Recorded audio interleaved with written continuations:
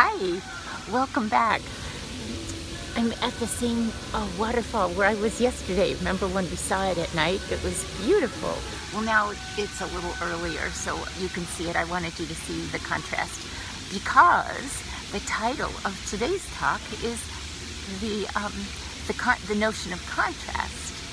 And that's a very interesting notion because when we have one, we can't really see one without the notion of contrast, and it allows us to see the other side.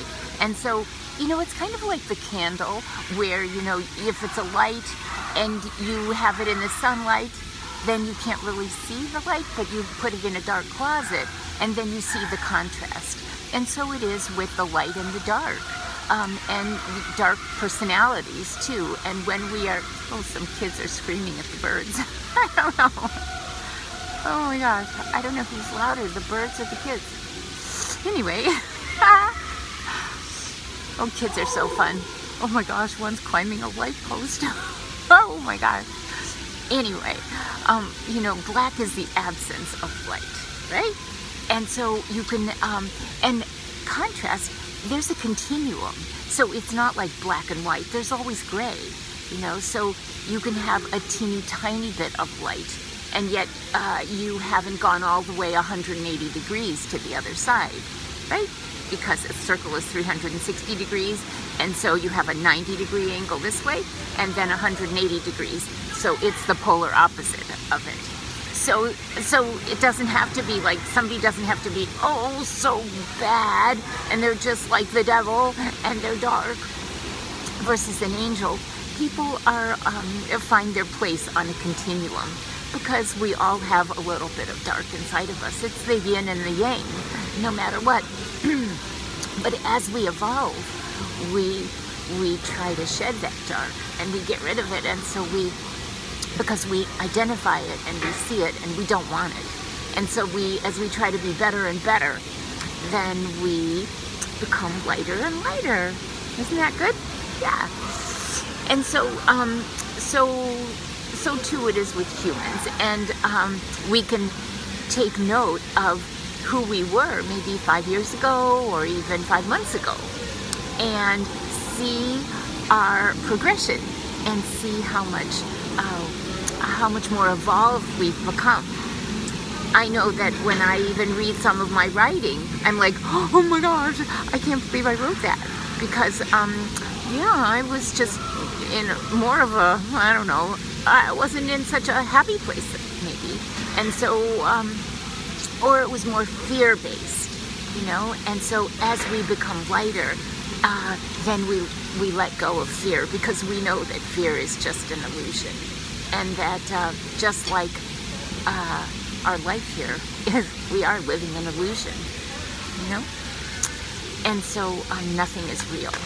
Even the Course in Miracles, if any of you know that, there is nothing that's real here. It is only as real as we make it, as we allow it to be real in our lives. And so when we are afraid, we can let that fear go, because it's just in our minds. Most of the things that we worry about never come to fruition. And when we concern ourselves with that negativity, then actually we draw it to us. We attract it, and we don't want to do that. That's the opposite of what we're here to do. We're here to evolve. We're here to see the light. We're here to be the light. We're here to be the love. Yeah. And so the contrast allows us to see the best and the worst in us and in those around us. And dark does exist if there's insufficient light. And so therefore it really, it behooves each and every one of us to try to have as much light, to embody as much light as we possibly can, to make the world a better place for ourselves and for everyone around us, for our family and for our friends and for all those whose lives we touch.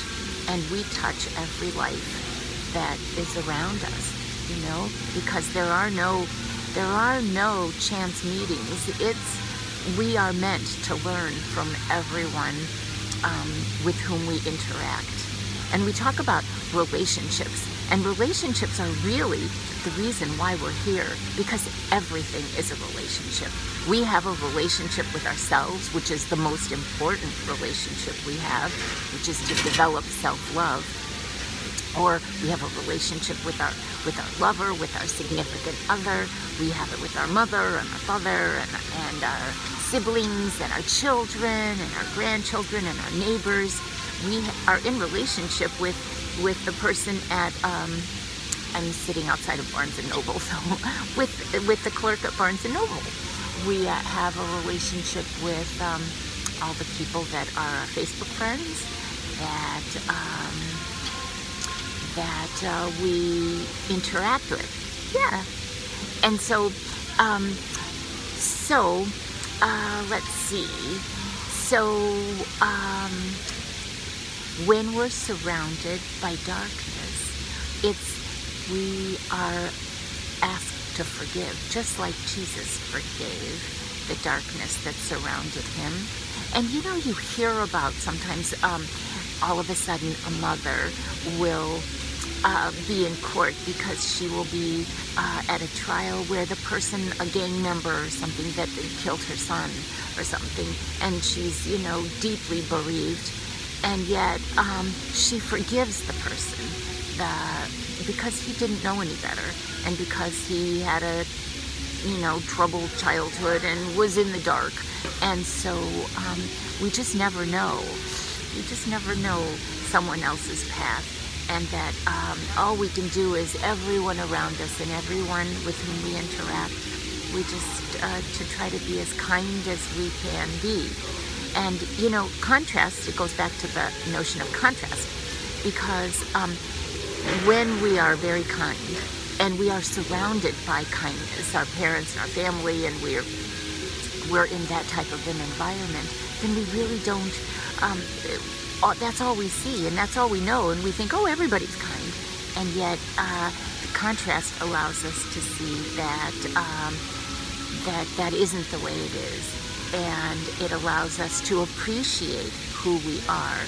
Just like the criminals, you know, criminals, if they are surrounded by other criminals, like children that get involved with children that are, you know, doing some really bad things, they think that's standard operating procedure, and yet they don't even realize that until maybe someone becomes their mentor, or maybe they don't have parents that take care of them, and so somebody kind will come into their life and help them turn their life around, and then they see the difference, and then they appreciate who they can be, and they also appreciate who they were and how they needed to be in that space in order to transform and be better. And so we're grateful for the challenges that we have, because it allows us to see the perfection in our journey, because all of us have been in situations where now, years later, we look back on our life and we think, oh, I can't believe I did that, oh my gosh. But I didn't know any better, and so that's what I thought I was supposed to do, you know? And in terms of, this is kind of maybe a silly example, but in terms of love, you know, we can't really have a relationship with our significant other until we have a good relationship with ourselves. And so you can have a good relationship with you. You need to have a good relationship with you, I mean. And Maria needs to have a good relationship with Maria before Maria can have a good relationship with somebody else. And that's what when you have a good relationship with you, then you see what you want, and then you see the contrast of what you don't want. And then you can have a good relationship with someone else. So part of maybe, what if the benefit of part of this global pause that we have is to focus on relationships, because now, as we've been in isolation, we've had to spend more time with our family, with our friends, instead of being out and about, because there really wasn't an opportunity to be out and about for many of us, and for much of the time.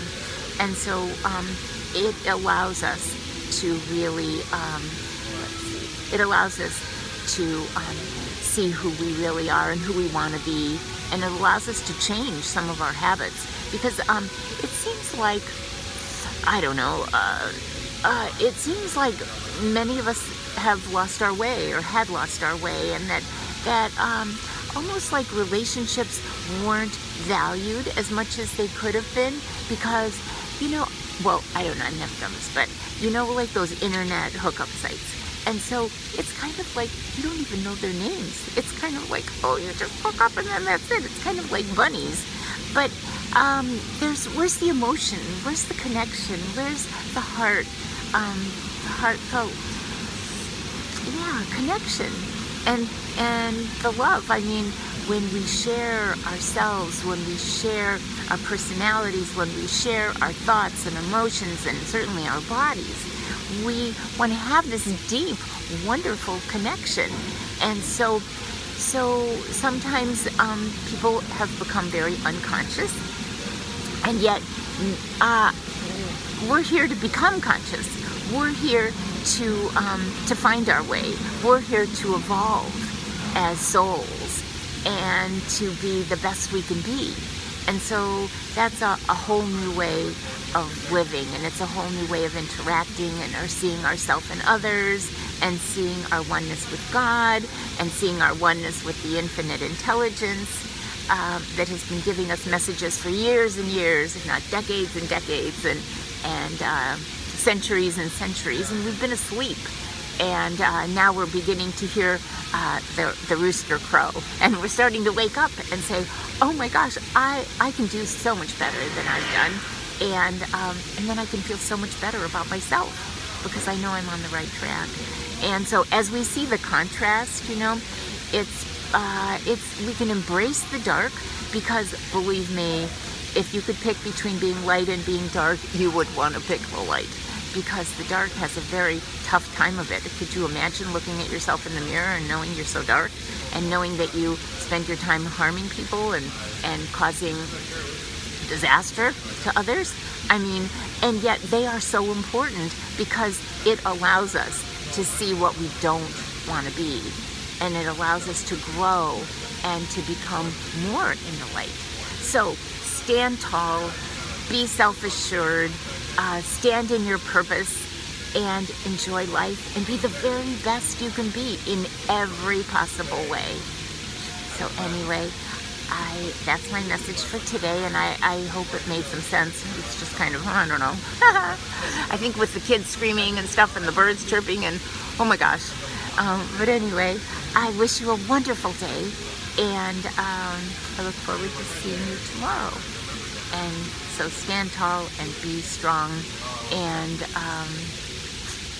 know that you're moving toward the light by leaps and bounds. Okay, I love you. See you. Bye.